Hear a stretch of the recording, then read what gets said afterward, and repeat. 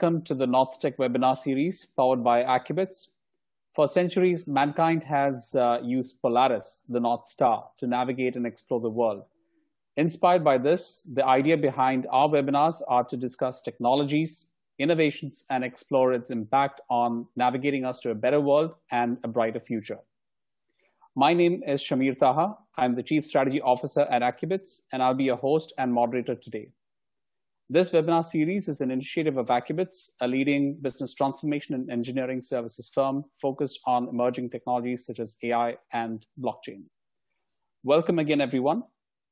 In today's episode, I'm joined by industry thought leaders and experts in the oil and gas sector, where we will talk about the opportunities and challenges in the oil and gas around process automation. Today, we have with us an amazing lineup of panelists who are experts and thought leaders in their fields. Let's start with a quick round of introductions from our panelists here today. Let's start with Mr. Hisham. Hisham, would you be kind enough to introduce yourself, please? Yes, this is Hisham Medhat. I am a senior APM consultant, asset performance management. I'm working in ADNOC gas processing. There is a section in IT called IT operation, and I am responsible for the engineering applications. Nice meeting you, all of you. Thanks. Thank you, Mr. Hisham. Next up, we have Mr. Chandrasekhar. I have 37 years experience in upstream oil and gas industry. I worked for Kuwait Oil Company and ONGC India. And most of my work is connected with workflow improvements and project engineering, and it's about cryogenic processing, oil and gas stabilization, and downstream compression and export. And my last project is an interesting project in KOC that I was tasked with integrating and improving workflows between about more than 30 teams, right from subsurface, surface, production, maintenance. That gave me a tremendous challenge and learning curve to understand what is the importance of workflow automation and digital analytics. So we went through a complete learning cycle and implemented to some extent. So still a lot more to be achieved. And thank you all. Thank you, Chandrasekhar. Looking forward to hearing more from you during the course of this webinar. And next up we have Mr. Biji Thomas from Betroy. Biji. Hi, good evening all. My name is Biji Thomas and I work for Betroy as a principal consultant. Before that, I was with Megit and before that with General Electric, primarily with the asset performance and condition monitoring business, focusing on Bentley Nevada business. And I had a regional role of project pursuit on capital projects. Glad to be here. Thank you, Biji. Last but not the least, we have Mr. Pramod Agrawal. Hi, good evening. My name is Pramod and I work for Automation Anywhere. We are a robotic process automation and AI company. And I've been here for a year as a CTO for this region. Prior to this, I spent a year in the energy industry with Baker Hughes. And we were looking at an AI platform for predictive monitoring of a variety of assets in the oil fields. And before that, I've been a career sort of Oracle guy in enterprise software. So looking forward to this conversation with all of you guys. Thank you. Thank you, Pramod. So by expert panelists, I was absolutely right. We have some amazing minds here who have some very credible experience in this industry. So before we begin, for the audience, the listeners and the viewers here today joining in, a warm welcome to you all. We will start today with a panel discussion, followed by a feature presentation, and finally open up the floor for audience questions. Feel free to use the chat window to leave any questions that you may have for our panelists here, and we'll do our best to answer them towards the end of this session.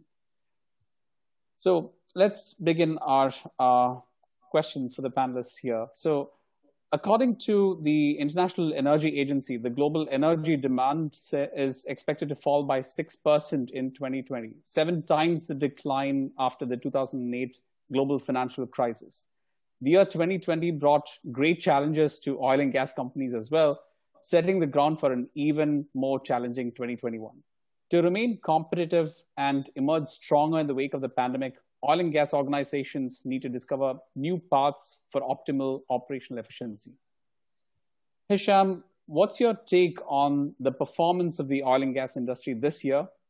What's the emerging trends in the space? What are the challenges brought by the pandemic? And how does this set it up for the next year? Now, because of the COVID situation, which is going around, the need for digitalization became actually more demanded. Actually, we thought that there might be a kind of cut cost in all aspects, but no, actually it was exactly the reaction, the opposite side. They are spending more on the digitalization, and they are planning more and more actually to budget for more automation like next year. Especially right now that working the availability of engineers, it's not that much available, especially in dangerous areas of the site.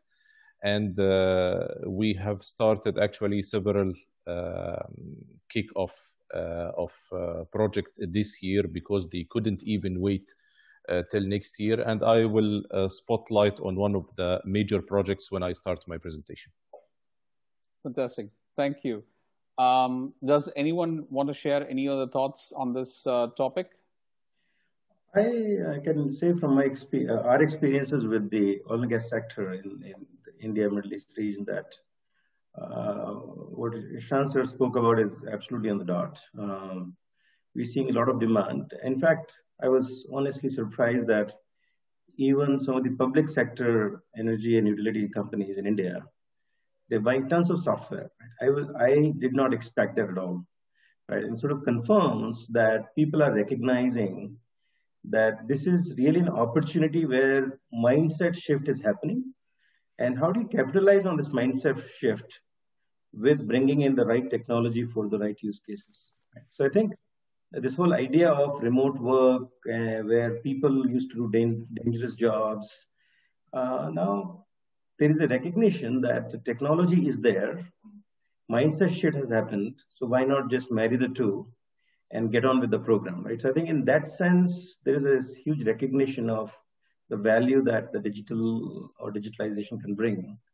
And it has become sort of the core of the enterprise. So CIO may have been an operational guy before, but CIO is now a strategic guy suddenly, right? So you want to solve those problems today with the tools that are available. And I think to the benefit of the industry, I think a lot of technology work that has happened in the last decade or so with cloud computing, cheaper computing, AI, automation, I think that's all, and mobile, I think for sure, and IoT, I think they're all coming together. It's in a very interesting way. All of this technology convergence is found an accelerator or catalyst in the form of COVID. So I think that's the interesting part of what's happening today. Absolutely. So like you said, this seems to have catalyzed the need for digital transformation and business transformation in general. So we are seeing across the board, not just in this industry, but across various industries, people have kind of understood the need for these technologies, whereas it was a good to have, now it's a must have, and kind of propel that even further. Thank you for that. Chandrasekhar, every industry today is focused on productivity and efficiency improvements, and oil and gas sector is just one of them. In terms of technologies, a lot of investment has been made in technologies such as computer vision, intelligent OCR, NLP to AI. So what are the major opportunities that you see in making oil and gas business more productive? See, fundamentally, let us see what fuels improvement, efficiency improvement initiatives. What exactly fuels? See, at the fundamental level, a sense of vulnerability is necessary. If you want to achieve higher safety, you need to get sense of vulnerability. If you need to achieve more productivity, you need to get that. So COVID-19 has given more than adequate share of sense of vulnerability. Now worldwide, there is no company or no organization can claim that they don't feel vulnerable. We are all vulnerable. And we completely, not only somebody telling us, everyone is really feeling that. So that has fueled a lot of initiatives from top management and commitments towards business continuity initiatives. So the umbrella for all these initiatives may be business continuity fueled by pressure from top management and governments and shareholders to deliver some profitability. So let us see what oil industry has done in the last, Hisham mentioned 2008. From roughly 2005 to 2020, last 15 years, the average returns to shareholders in oil industry is about 2% worldwide. So this is partly due to various reasons. We don't need to go about for the reasons, but partly due to an inadequate utilization of manpower, utilization of resources, inefficiency that has crept into the system, and plants are becoming older and older. So worldwide, we haven't seen many new refineries or gas plants coming up. So people now, owners are interested to achieve a lifetime extension of the existing obsolete equipment or aging equipment. Let's say call it aging equipment. So there is simply no budget for replacing the existing refineries or old plants. So people must now, due to the vulnerability, sense of vulnerability, due to shareholders' pressure, whatever you may call it, there is absolute pressure on the management to deliver a better efficiency and better equipment uptime. So the buzzword, the magic word is equipment uptime. If you have your equipment running for most of the time, you get maximum output of that. If you have your people working with high efficiency, you have the maximum output. So coupled to the higher efficiency of the workforce, an equipment which is more having higher integrity will deliver the magic. So in this sense, what are the tools available to any management? So we have seen conventional systems, we have seen computerized systems, but these systems are dumb systems. You just set a preset rule to that, and they just follow the rule. They don't capture the change in the market, change that has to take place to achieve a better efficiency. That is being done offline. If you take the case of a refinery, every day the production engineer sets a new linear programming algorithm to get the manually what is the optimum mix of products. Then he manually has to download that into the recipe mix. Why is it happening? Why can't the system understand the market demands and then automatically reset it? And why can't it happen more than a day? All this requires a tremendous, constant, commitment from top managements to achieve higher efficiency and optimization. This must happen, and this has to happen. There is no other alternative, like Hisham said. IIoT and cloud deployment and a connectivity between the plant, and of course, operators hate it when they think that plant has to be connected to internet. But there are safe ways of doing so, and whichever plant is better connected, the underlying result is automatically enhanced efficiency. And all the tools that has been talked about, they are all supporting the same, same roadmap. Mm-hmm. There is no going back, actually. We have to think about IIoT, Industry 5.0, 5.0, or 4.0. We are no more talking about 4.0. And we are talking about, future, we are, now less and less companies talk about on-premise cloud deployment. They are more open to at least discuss about, real cloud deployments of their tools. So these are all steps towards that. Absolutely. Thank you for that, Chandrasekhar. Mr. Biji, talking about performance improvements, we've heard about asset performance management and operations optimization in oil and gas. Could you help us understand a bit more about this, and how do we optimize performance management in oil and gas? Sure, thank you. I think there are people attending from outside the oil and gas domain as well. So I just wanted to say that there were a lot of doubts in people's mind that oil and gas industry is a sunset industry, of course, but how far it's going to last. This is a kind of lingering question on people's mind. So based on some reports, primarily from OPEC and other reports, at least till 2045, oil and gas is going to be the predominant energy source for many of the developing countries, right? So it is oil and gas is going to stay at least for the next 25 years for sure. Now, a lot of things will change in the next 25 years while it is staying. So, that in that context, now coming back, knowing the oil and gas industry, which is going through this, what you call pressures, market pressures, during COVID, before COVID, it went through deep price issues. In fact, it went to negative dollar per barrel. And thinking that now, as in addition to what Chandra said, the return to the shareholders, so the production cost or operational cost is getting very closer to the selling price, and the pressures and the uncertainty and a lot of encroachment into the energy market by renewable energy. So the industry itself is going through a lot of changes and this market pressures. So coming back, continuous optimization of operation and production as well as asset performance is one of the key things which will help companies to stay afloat as well as to be in profit.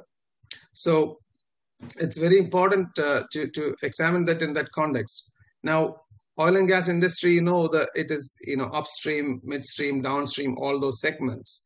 All of them have got their own tools and practices, which are currently in practice in some shape or form, as far as the production optimization or asset performance management and optimization is concerned. It is there.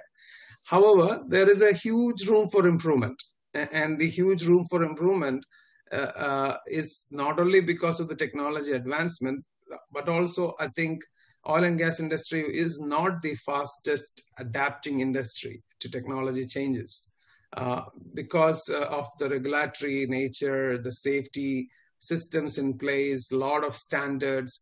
So in my role as a project pursuit person for GE, I've seen that many new projects, greenfield projects, companies are reusing specifications which are 10 years old. And so when they are using those in the design, in the front-end engineering and design, there are very little scope of changes during the building of the plant. Of course, there are opportunities to change later. So oil and gas industry is kind of late, I would say, in terms of adapting to newer technologies because of legacy reasons, the way in which how that industry is operating. And the departments within the oil and gas industry, apart from the the leaders in the oil majors or the newer strong points like ADNOCs and Aramcos, and although the majors, I mean, they are adapting faster to the technology. So what all things, as to answer your question, how you can optimize and asset as well as operation. So first thing comes to my mind is the information quality. So a lot of new low cost, high, low size sensors are available now compared to 10 years before. Communication is drastically increased, and but the companies are operating in the same way as they were operating 10 years before, and they are not aware. I mean, most of them are not exactly aware where do they stand in terms of their performance. They may be aware where do they stand compared to last year, or with respect to overall revenue versus cost, but they may not be aware how they are doing well with their peers or compared to industry benchmarks, because there is no dynamic comparison.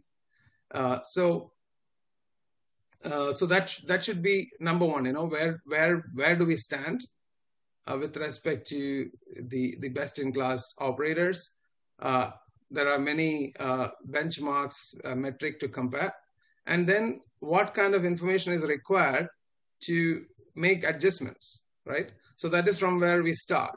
And overall process optimization, when we talk about it, we are talking about improving something within the constraints of certain other things, right? Primarily improving efficiencies or production, where if using fewer resources and while being safe operation and while being least impact to the environment.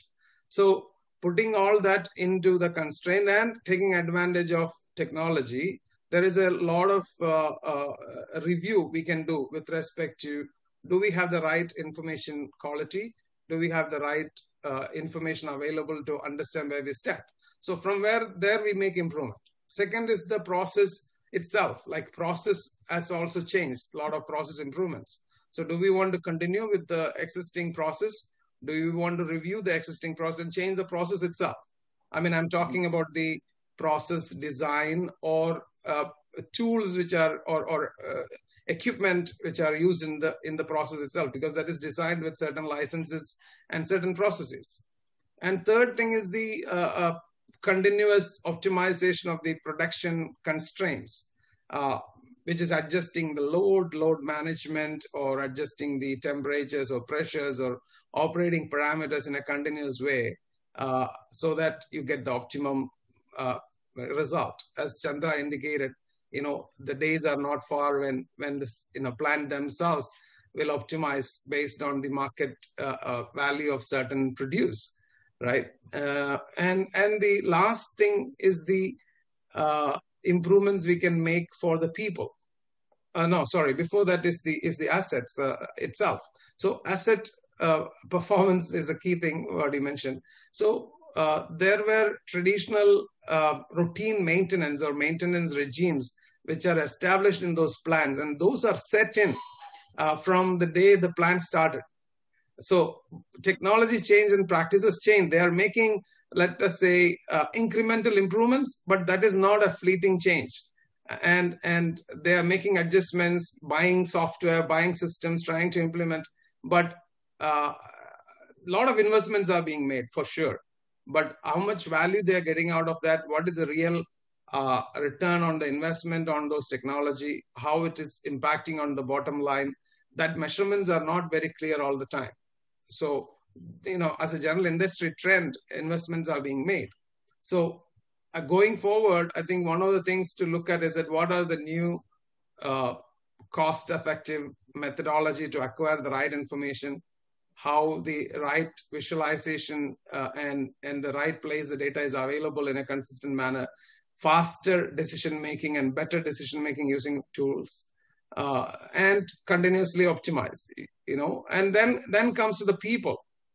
Now, COVID has accelerated the mindset of digital, but in existing oil and gas plant, I don't know how far this is impacted and how much it will take to really for people to embrace new technology.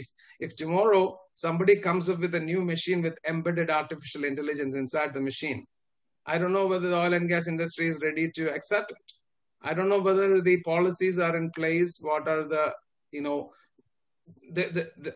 I don't know how much the industry is aware where else automation is utilized very well, and what are the best use cases, where are the good examples of ROI. So I think those are the points.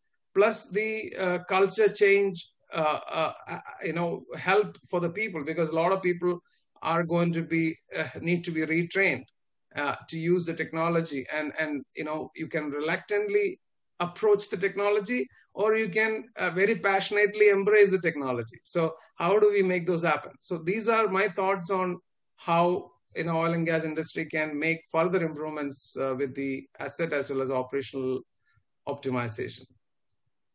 Thank you, Biji. So it comes down to, again, people, process, and technology, right? And at the end of the day, the challenge is always not just technology implementation, but also gearing up for a change management and adoption of these technologies within the industry.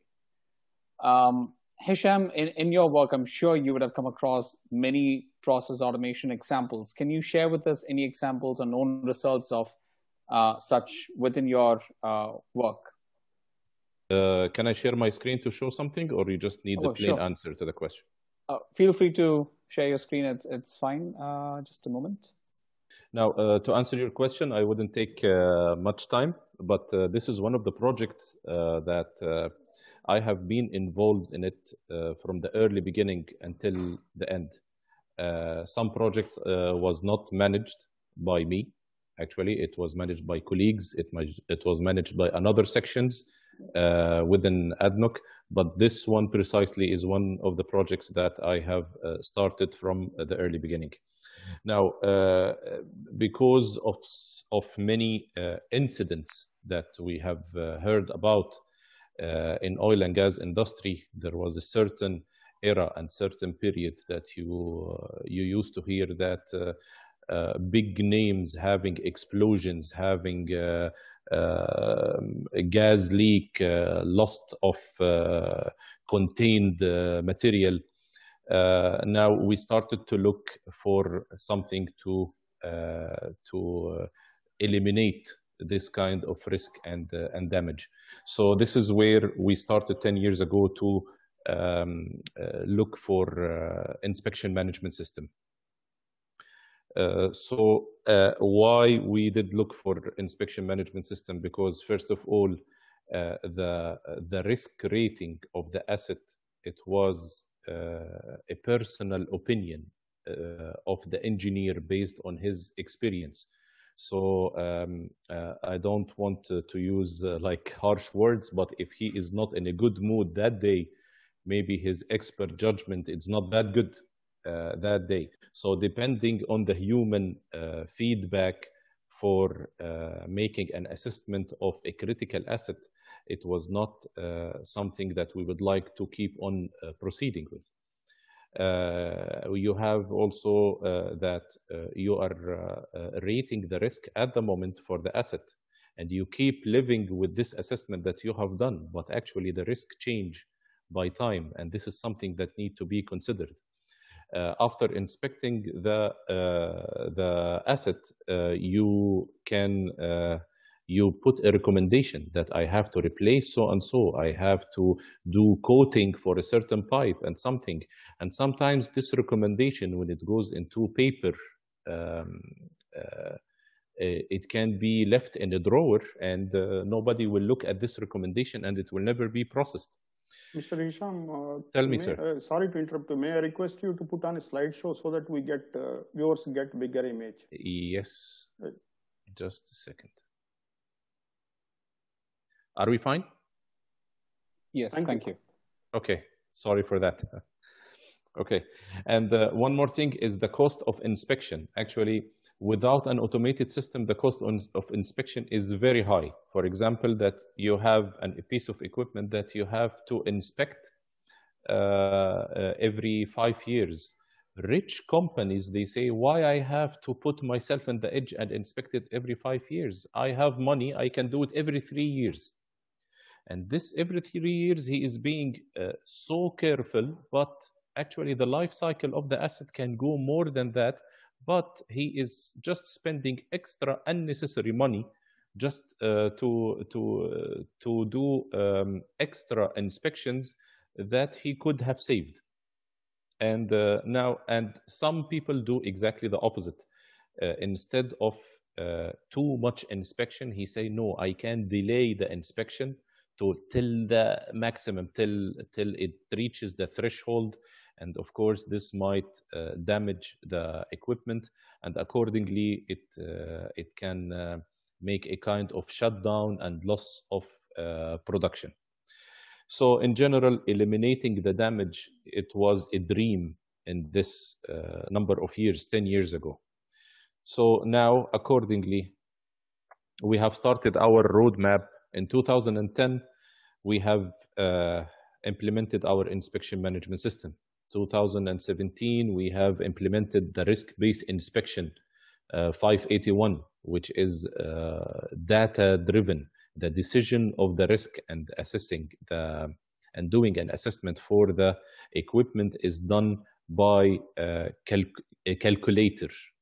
For every asset, you have more than 300 pieces of information that goes into a very complex calculation, and it will give you the criticality rating and what is the mitigation of the risk that you need to perform with automatic processing of the recommendation that comes out of that. No human intervention is going from there. I am not canceling the role of the resources, the expert resources over here. As one of the gentlemen over here mentioned, that the resources should adapt how to use this technology. Otherwise, it's all useless. It will not work as expected. And this is one of the project challenges that you will face when you implement such project. After that, in 2018, we have implemented the mobility of our solution. And this year, actually, we are implementing the RBI for pressure relief devices, because actually inspecting pressure relief devices, it's pretty tricky. And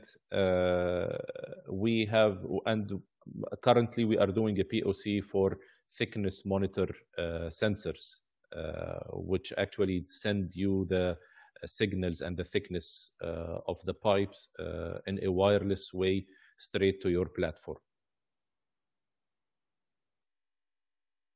Now the project over here went through a process. First of all, which was a very painful part, is the data collection part. You are collecting data for, we will go, there is a special slide for the data collection. Actually, it's the most important part over here. And why you are doing this, and you are saying that my data is in place and everything is available. Again, data quality. If any environment tells me that they have a super high quality data in their systems, I will consider this piece of news a science fiction. This thing doesn't exist. And I am sure so many people actually over here, they agree with me. The first challenge, you are dealing not with the new technology, not with the people. The first challenge is your own data in your own organization.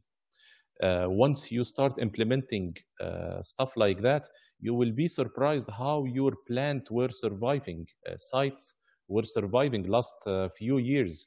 Some of them were surviving actually by God will. I don't know how it happens. So you collect the data, and after that, you gather the data in the form of templates, Excel sheets, whatever, and you upload it to the desired system that you have in place. After you upload the data over there, you run the analysis calculation on this data, and trust me, it does take time. These calculators, there are big platforms, special servers running this kind of calculation. It's not very quick. It takes time because the number of data to be processed is big. So imagine if you have a refinery or something, and you have thousands of data and thousands of assets and records, 300 fields for every asset, and you are putting all of them in a calculator, and you are asking the calculator to calculate all of them. Sometimes it takes, for the initial phase of the project, sometimes it takes 21 days to finish this kind of calculation. After that, it will give you an analysis and the risk rate. You have to review this kind of analysis and to generate a recommendation if you need to take action about high and medium risky assets. Now, what is our goal? After saying all this fancy stuff, what is our goal? First of all, to increase the safety, because in RBI, if something exploded or something, there is a special calculation how many, what is the area that will be impacted, how many people is in this area. So this is increasing the safety. Increase the productivity of the of inspections. You do the inspections in the proper time. You are not doing it too late. You are not doing it too early. The calculator will give you actually the task to be performed, and it will give you the interval every how long you need to inspect this asset. In the old school, there used to be a fixed frequency. It means you bought a piece of equipment, you do the inspection every 10 years, and that's fixed. But no, by time the equipment gets old and the risk that this equipment is facing is getting higher. So fixed frequency or fixed time to inspect, it's not the right thing. Every time the calculator runs after every inspection, and according to the situation of this equipment, it will tell you the next inspection date, which varies. It's not the same. An old equipment that failed several times, it's not exactly like a new equipment. Decrease the productivity losses. We are avoiding unnecessary shutdowns. Reduce the cost of the inspection. Change the frequency by time, as I said, and accordingly prevent catastrophic damages. Now, the assessment of the asset. First of all, you start with the assessment preparation, information gathering, and then you do the risk assessment on the information that you have gathered. And then you plan for your inspection, and after you do the risk mitigation and you fix the necessary things, you do a review over there to make sure that it goes back to the green area. What is the information that you need? It's from everywhere, from our document management system, from the design sheet of the equipment, the operation manual, P&ID drawings, the piping classes, the fluid property, the fluid that goes inside the pipe. Is it acidic? Is it alkaline? Current operating readings and condition, and special instructions. And if there are even some historical inspections that have been done, you take the results and you have to feed it to this calculator. The technical output, what is expected from this project on daily basis. RBI calculator start. Inspection plan is in place already. The inspection is performed and a report is generated. Risk is spotted and it should be mitigated with action. And then you update the RBI assessment with the fixing that you have done. Recalculating happens again to show you the new risk. And as you can see, the risk matrix over here, it will show you which one is on green zone, red zone, and accordingly, you can have a full picture about thousands of equipments that you have. Now, we were unlucky that the inspection management system platform that we bought, which is the best of the world. We have bought it actually after long research. It's a GE product. I don't want to market any platforms. This is not the purpose of that. But actually, the mobile solution that comes with it, I don't know how to say it. It's a lousy mobile solution. It's an HTML. So HTML, it's like you are opening a website inside your phone. And actually, you cannot say that this is effective for an oil and gas industry. So what happened, I have done an in-house project. We have built an Android application, and we have taken the same data structure and the same fields in our inspection management system platform. We build it over here, and we have built an interface between them. So this mobile solution is 100% in-house. And as you can see, we are using this kind of device, which is coming from Ecom, intercyclically safe against explosion. Again, it can handle if it falls down to a certain strength and stress way. And it can handle heat until a high degree.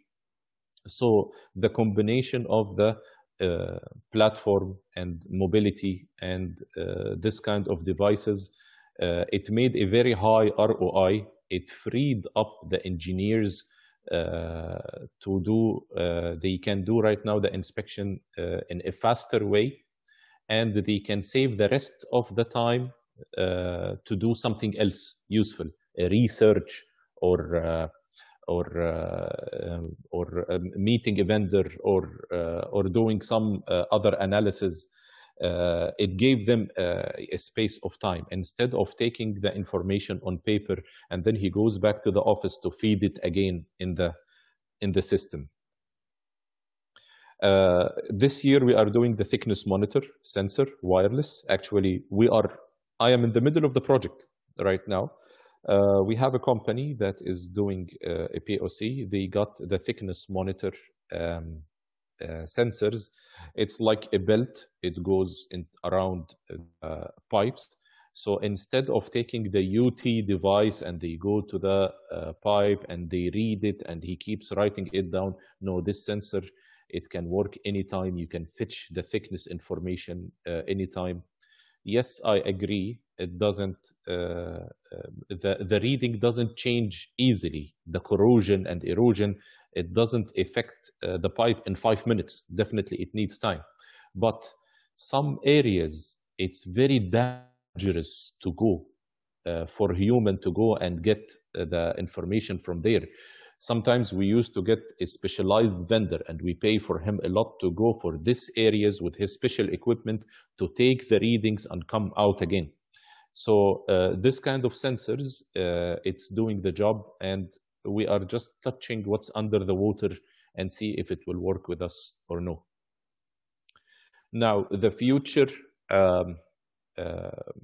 plan that we have is to fully integrate with IOW, the Asset Health Manager. We integrate with the sensor directly, and we can read the temperature and pressure and all this kind of stuff, and even take signals from the pressure relief devices if it's on and off without wasting time. It should be reflected on the fly.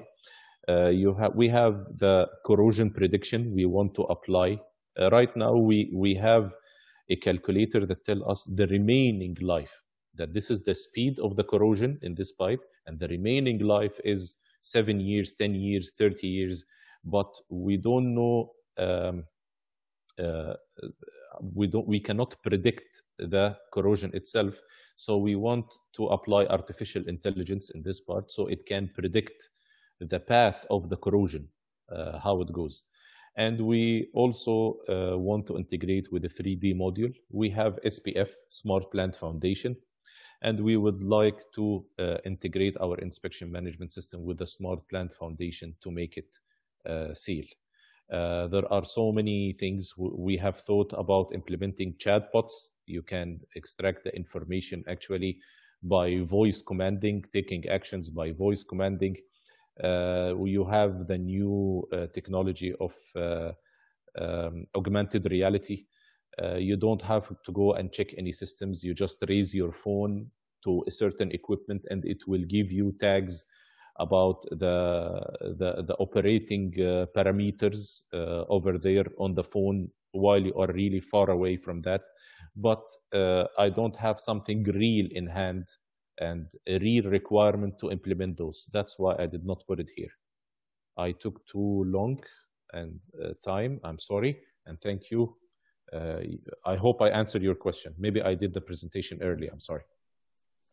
No, not at all. Thank you so much for that, Hisham. I think those were very insightful, inputs that you've given us, and a very interesting perspective into opportunities into oil and gas. I mean, from a broader perspective as well, in terms of where some of these emerging tech can actually help, be it AI, machine learning, automation. There's so many things, and I think that's definitely an area that technology should be focused on.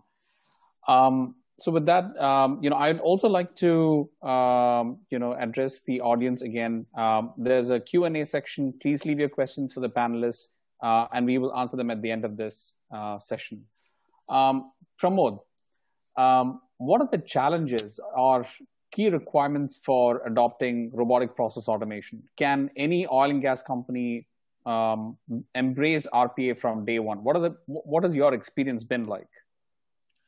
So I think I was very sort of keenly watching Hisham's presentation, and very interesting to see the whole sort of life cycle of this inspection management system, where he talked a lot about the data cleansing, data collection from multiple sources. And having spent a year at Baker Hughes, I can definitely say for these projects, and in general, I think in the operational areas, given that these systems have been in place and they were put in place at different times, some may have been put like 30 years, 20 years, 10 years from today, right? So if you look at where the data lives today, and if you want to make any kind of AI successful, right? AI requires data which is sort of in a way represented in a very canonical form, regardless of where it is coming from. So where we find most of the cost goes in an AI system, the development is understanding data, collecting data, cleansing data, and enriching data, right? And what we're finding is that if that portion is not designed well and designed at a sort of level of cost, then the whole AI project can become, I think, very, very expensive to run, right? So in fact, some people say that 80% of the cost lives in that particular section. So I think where we find automation technology, automation bots is, can you do something with the data at source, where it is coming from, right? And I think that's one great area where automation can start yielding results very early, because as the data is being collected, the bots can work on the data and put the data in the right form and with the right quality into the AI application or analytics, which is then churning the data and giving you certain meaningful insights, right? So that's one area where we find bots to be extremely helpful. And today, the bots technology is at a place where it can run on any operating system. It can work with any end-user application. It can work with different data streams, and it can therefore accelerate that part of data collection to data enrichment, and putting the data into the right application. So that's one area where I think automation can be very helpful. The other areas where we find in the back office operations, whether it is finance, for example, billing, collections, procure to pay process, right? So simple things like if you can reduce the errors in billing, can improve your customer satisfaction, and it can have positive impact on your cash flow, right? And these are all areas where the systems and the processes are very well understood, right? All that is missing is putting this layer of automation bots in place, where if, for example, you are reading data off of documents, for example, whether it's invoices, POs, or bank statements, or other billing related statements. So you can take the data, use AI, document understanding AI, which we built, and get the data out of these documents, which is otherwise waiting for a human to act on, put that into the application, then use bots to create those invoices for your customers, which are error-free, and therefore you reduce your billing cycle essentially, right? So I think there are many, many areas, whether it's in the back office or in operations, where you can use bots and document understanding technologies to get better efficiencies in all of these processes. The other area where I think Hisham also alluded to was the conversational bots, right? So I think conversational bots, or what are now also called as sort of natural computing interfaces, where you are interacting with the computer systems as if you would with another human being. I think those are also great places to start thinking about how do we transform the experiences of employees, operators, customers, where these digital interfaces can translate the user intent into what this system needs to do in the back end. And then what the system needs to do in the back end can be very easily automated using bots. So now you have a front end that is reacting to the human intent, and you have the back end that is fully automated, right? When you combine the two, I think you get what the user is really looking for. And then computing does not become an additional task. Computing is part of your natural working environment, right? And I think that's where we are seeing a lot of queries coming in from our customers in oil and gas space, energy, electrical utilities companies, where they're trying to really see how do we make these experiences much more human, right? And completely change their experience. And I think as the energy companies or oil companies become modernized, not just from a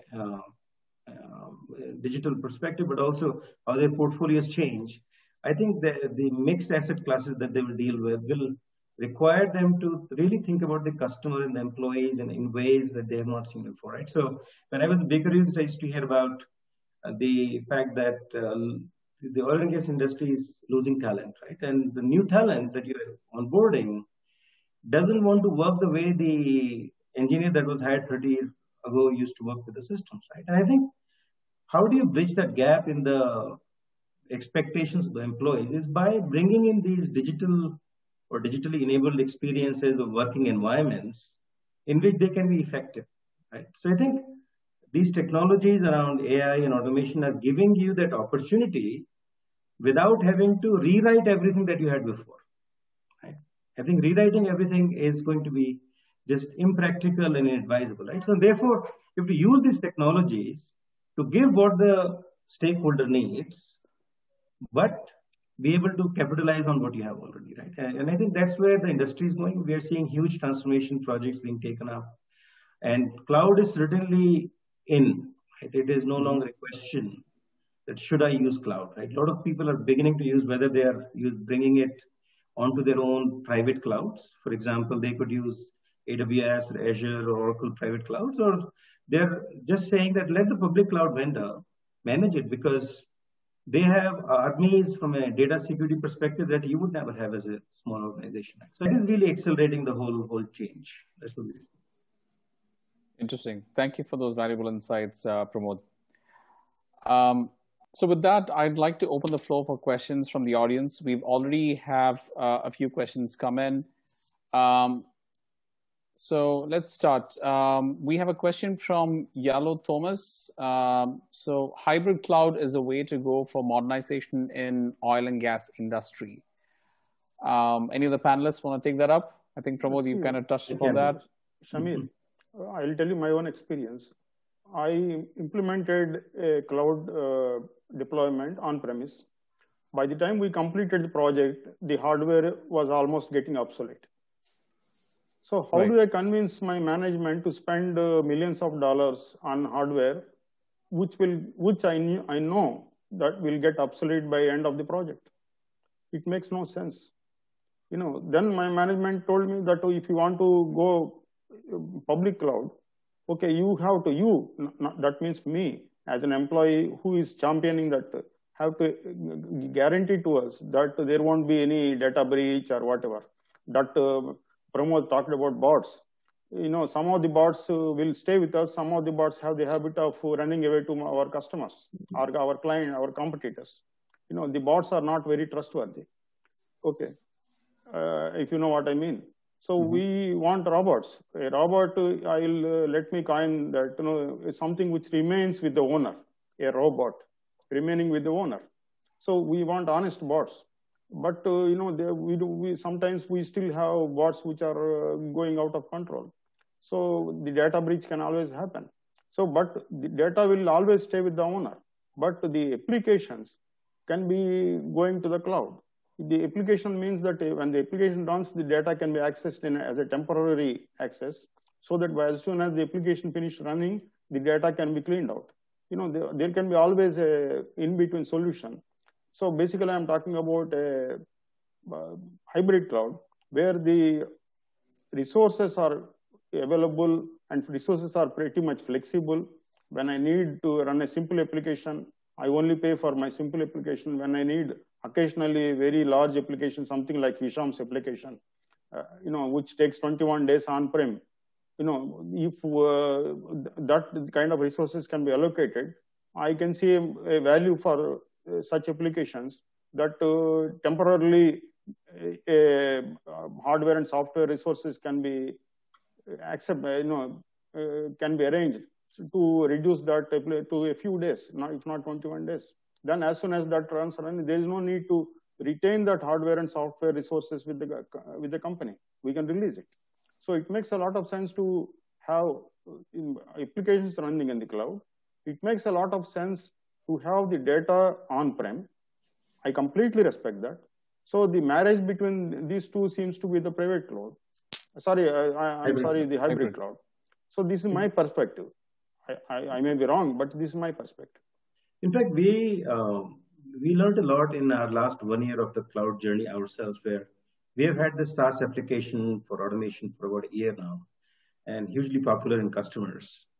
But we were constantly struggling with this question of data sovereignty, data security. And about 6 months ago, we released an option where data can live on-prem, but the software can run on the cloud and access data only on a need basis, and then do not store the data. So, and in many cases, people are also saying, let's just have a cloud enable where we completely run the application in-house, but let the software be managed through cloud, right? So there are all varieties of options that are emerging, but I think hybrid cloud in general is a new concept, and it is emerging because people are realizing that not every application and every digitalization need will be met by one particular provider. And you also want to be, I think, fairly risk averse, right, in putting all your eggs in one basket. So that's another reason. The third point that I think is very important from a hybrid cloud perspective is the cloud, if you think of it as just as a virtualization layer to run your underlying computing resources to turn them into utility mode, that software has become quite standardized today, right? And that software can turn any asset into a utility computing class resource. And whether you look at IBM or Google, and Oracle is really trying that, there is this view that let us not just have to have only one way to shift every application to one cloud environment. Mm-hmm. You can run anything anywhere, but orchestrate it through this one layer of this virtualization software. And I think that has huge cost benefits to the customer. It gives them a lot of flexibility as well. So where this story will actually end, nobody knows. But at least in the interim, you have got options. That the only choice to do cloud is not to do either all public or all private, but you have options in the middle. Right. Thank you, Pramod. We have a question from Arnab Gupta from Kuwait Oil Company, who is an inspection specialist. His question is to Mr. Hisham. He's actually got a two-part question. First question is, have you considered in harmonizing total asset integrity management with RBI output? For example, chemical injection automation dynamically mapped with the corrosion rate of a particular corrosion circuit instead of operator intervention.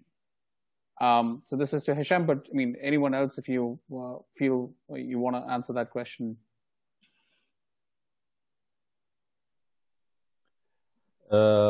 Yes. First of all, you have to understand that you are speaking with an IT person. I know the language of engineers. I have been living with them for more than 15 years.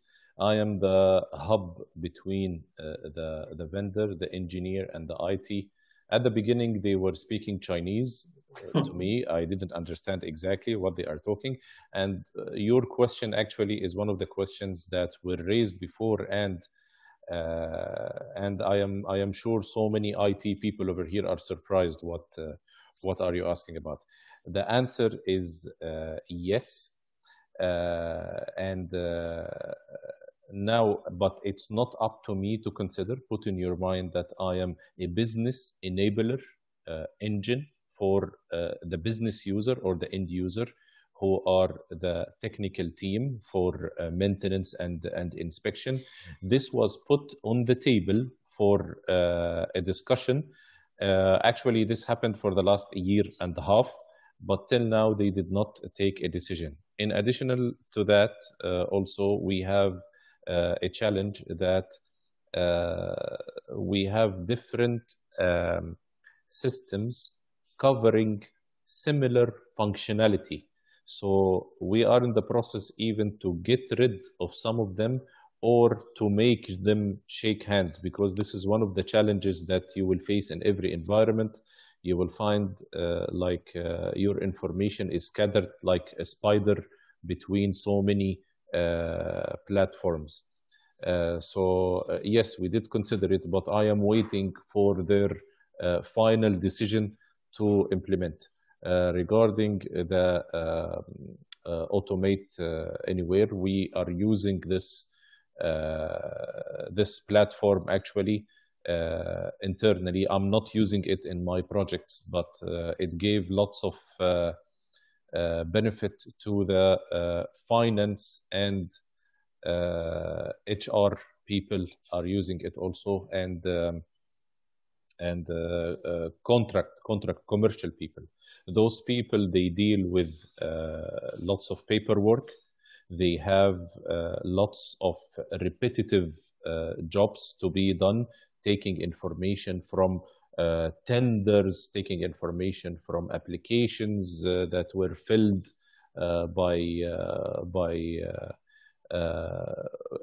during recruitment, and they have to keep filling it into the system. So there is no workaround actually for an automation over here until we have implemented automation anywhere. So it started to take care of this area. We are observing the output of the system, how it's working. It's actually switched on, let's say, 6 months ago after long implementation cycle. It's doing good, but still people are not familiar. They are not adapting it. We are expecting after this adaptation happen that things will, the performance of the system and the output will increase more. We are looking for more scenarios actually to add to Automation Anywhere tool to serve us. Maybe I have jumped to another area, but I hope that I have answered his question. Hisham, I would like to talk to you. Tell me, sir. Okay, I'm here anywhere. I'll set up a separate meeting with you. No problem, no problem. As long as you invite me for lunch. Wonderful. Thank you, Hisham, for that. We have a question from Mishari Joma. The question is, collecting data is a challenging part, especially if the plant is ancient and has many changes at several of years. So what's your recommendation for improvement and to have effective data to start? Anyone? I think maybe the question relates to more how the data is collected at source. That's right. From various devices. So I think where I can add is that I think some of the ancient systems may not really have the kind of data collection device, for the lack of a better word. And I think that investment will have to be done anyways. I know a lot of digital sort of oil fields, they have done a great job in the last 20 years. But if your equipment is even older than that, then that certainly poses a problem. But I think the equipment that have been installed in the field, so far as I remember from my Baker days, they all have data coming out of them. Right? It just needs to put in the right systems to get them into a historian or some other system like that. So I don't have exact answer, but I think that the systems technologies at a place today where suitable devices are available depending upon what you're looking for. But I think from automation perspective, if you think about once you've gotten the raw data out, I think that's where the automation can then start to help in getting it into the right systems, doing the right kind of massaging from format or enrichment perspective, that it becomes an actionable data. And I think that can become a very useful driver to justify why I should digitize that data collection from this ancient equipment, as the questioner calls it, to begin with. I think unless you can show that value, what you can do with that with data in order to make the asset productive or predict, say, faults or what have you, that later journey of the data can be useful in driving investments into digitizing the ancient equipment. Pramod, in addition to what you said, there are two kinds of data from the plant. There is what can be called a static data. That's the data sheet or nameplate data, the exact model of the equipment and what are the machine clearances when the machine was started. These are the available. If you ask me, a number of times in my experience, there were questions about the clearances in the machines and the alignment diagrams and all. These diagrams are nowhere available. For the maintenance guy, he has to drive a long distance to get that out of some obscure manual. You know, why it should happen like that? So as far as possible, data should be available to everyone through electronic means. And even if the ancient drawings are in A1 or A0 size, there is still a way to digitalize that one, maybe in a different format. If not, simply scan and put it in some drive, but to digitalize in more readable form and in Excel sheets or for more friendly, user-friendly sheets. Someone has to invest in that. Someone has to believe that that is useful. Right. And usually in organizations, the problem is the champions. The champions are not available. So everybody wants this kind of data access, but nobody is willing to take the headache of actually championing it. Someone has to do this. Once it is done, everybody will use it forever. This is one thing, the static data, available from manuals and nameplates and all. The second is the dynamic data. If I change the bearing and I am still using the old set points for my vibration? You know, because the people who have changed it have retired or have gone to another place, and people simply have not kept the management of change records properly. Yeah. So this is the dynamic data. Dynamic data can be helpful for cleaning up by RFIDs. As far as possible, I recommend to use RFID technology for at least what is available in front of you, so right. that you can use, like Hisham has shown, mobile devices, intrinsically safe devices, and some of the devices come with RFID recognition technology, so that you know exactly that you are, from which part of the equipment and from which model of the sensor you are accessing the data. I think one comment I can add to this, though I don't have as much experience as the rest of the panelists here, is that I found that there is a bit of a disenchantment about sensorizing the equipment, because sensors can be very expensive. And the data has not been used to give insights that it was promised when the investment was made. Therefore, I think the responsibility is also on somebody who's proposing these projects to digitize these equipment or data collections, to say, what can I do with the data, right? And I think industry has spent a lot of money in buying expensive sensors from companies like Baker Hughes, where I used to work. But they haven't been able to show the value in the end. Data has been collected, but not enough has been done with it. So I think that's why I think the whole life cycle, if you look at it from examples like what Hisham showed from an inspection management system perspective, if you can build that whole value proposition, I think you can start to put investments in the right place. Shamir, I want to add on the top of what Pramod and Chandra said. So apart from those data, also the questionnaire might be thinking that the plant is ancient. Now, it does not have the right sensors. And Pramod said that, okay, industry spending, okay, for all this digitization, but are we getting the ROI on that investment? So I would suggest that whoever is proposing that change should think about what kind of data is required for the optimizing and maintenance in a right way. So starting from maybe criticality analysis, what kind of failure modes, what kind of detectability of those failure modes, for which what kind of sensors are currently available. Now, with respect to the cost of digitizing, primarily on an ancient plant would be to lay cables in connecting those sensors to some kind of data gathering system. But now we have low-cost sensors which are wireless, and we could easily deploy it on assets. But before that, you need to prove the business case, right? What is the investment? What are we going to get out of it? What kind of sensors are the right one? how the failure modes can propagate, or how frequently do you need the data, etc. has to be analyzed. So basically, one step back and start a look at what is available, what you want, and for what reason, right? And then put the ROI case. Absolutely. Thank you for that, Bijay. So we have one last question, but I think we've answered that. The question was from Rajat Krishnan. Thank you for those questions.